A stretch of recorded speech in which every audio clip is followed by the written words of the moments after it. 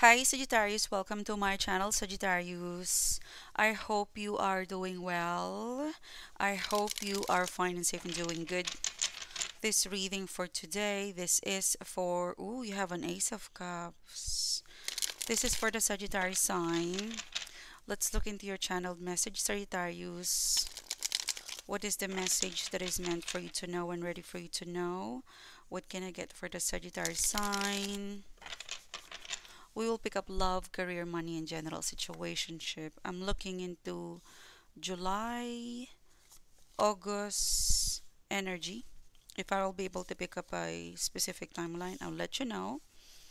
What's the guided message for you? Let's look at your situation. Let's look at your focus. You know, Saturn is retrograde, so I feel like because Saturn is retrograde, um there's a restructuring, like something is being restructured, like, okay, is this how do you want to go? Because we've, energetically tapping into the ethers. We're now, tomorrow is July month already, okay? So tomorrow it's gonna be July month, and it looks like the universe is gonna, the things that we work on from, like, January. This is not astrology. Somehow my guide is the stars, but intuitively as I pick up the ethers energy. So January to June, we've worked. What are the things that you work on January to June? Aspiration, ambitions, people that came back, people that gave you lesson.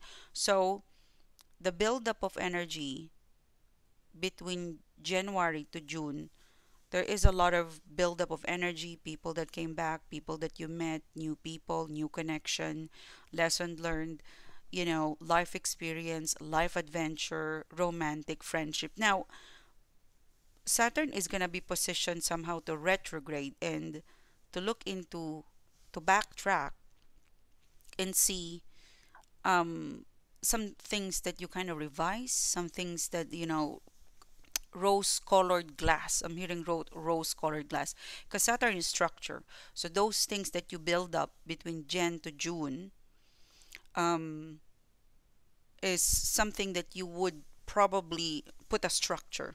Okay, like if you want to carry it, whatever you build up, whatever aspiration, love, friendship, business that you build up and experience, Jan to June, Saturn retrograde, it looks like this is not astrology, this is just my intuition.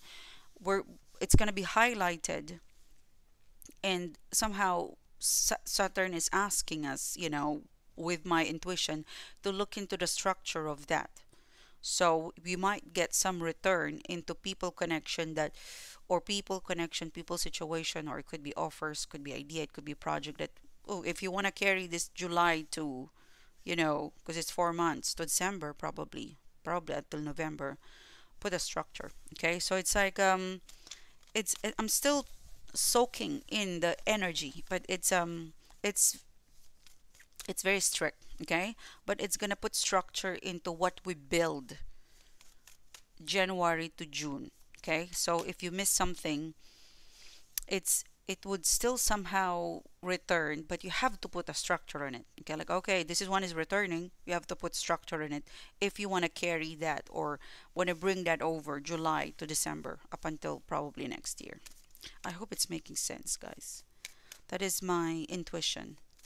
Okay. Okay, sorry, oversharing. um the Magician card. Okay, what can I get for the Sagittarius? Oh, Five of Swords. The Death card. Okay. So you're starting the reading, Sagittarius, with the Wheel of Fortune. You have the Wheel of Fortune.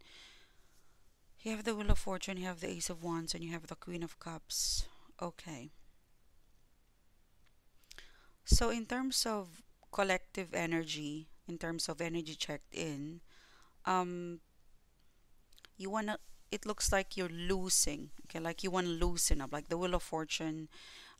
Okay, sunshine, I want to travel, want to do this, like you're looking for something fun, exciting, not too dramatic, but I think it's reward, like the Wheel of Fortune, the Ace of Wands, like you want to burn your energy into something rewarding, something fun, but not too exhausting.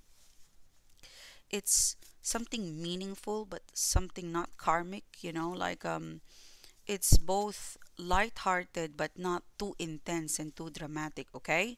So it's a feeling of the Wheel of Fortune, the Ace of Wands. You want to hang out, you want to connect, you want to talk about light-hearted energy. You crave for something light, cool, chill, you know. Um, you want to rest your emotions, you know. And also, I think the reason why you're craving for a light-hearted conversation, light-hearted moment, uh, you know, moment or conversation or people connection that it's enough to trigger you to feel the depth of lesson learned, like it's not too intense, like you could be talking about your challenges but you're not crying, okay. You could be doing something exciting but it's not extreme, just enough to trigger the happiness vibe, the feeling alive vibe, I think it's very helpful to your psychic.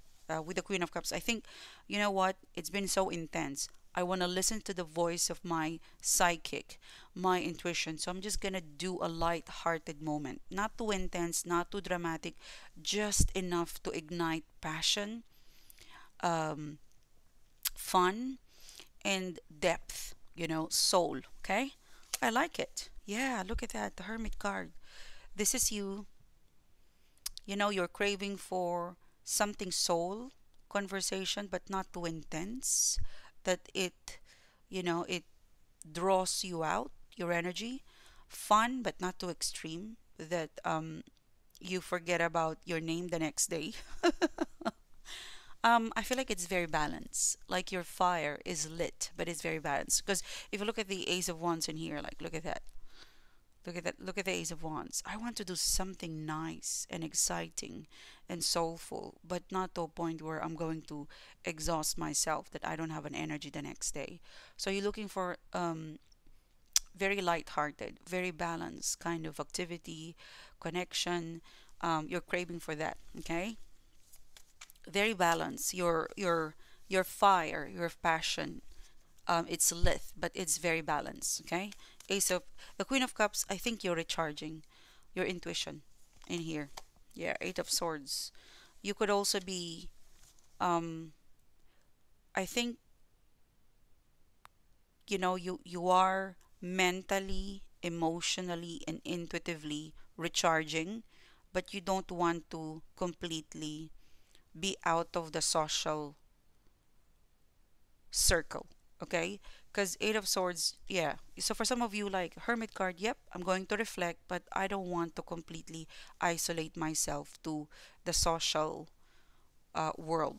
So it's very balanced. Like you go out, but you have boundaries, okay? Yep, we can go for a dinner, but I don't want to go for a drink. I'm gonna go home and just reflect and soul, okay? So you've got boundaries, very balanced, and I believe you're doing this because you're recharging emotionally, mentally, probably physically, and most especially the Queen of Cups, your psychic. You want your psychic to go, to power up. Okay? So you're going out, but not extreme. Just light-hearted. Okay? I keep repeating myself. Sorry, guys. I hope it embeds on you. Now, what's coming towards you? It's so cold here in New Zealand. Oh my gosh. Now, what's coming towards you, Sagittarius, is that a Two of Cups. This Two of Cups is very romantic, okay? Now they're very romantic. Who is this person? Look at that.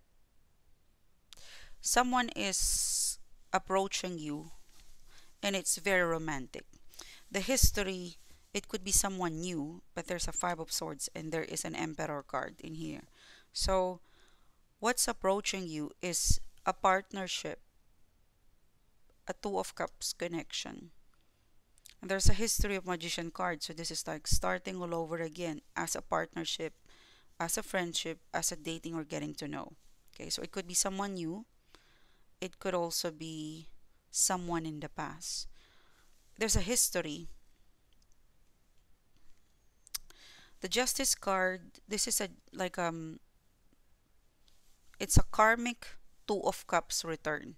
Okay? Oh, it's a Devil card. It's definitely someone in the past. Okay.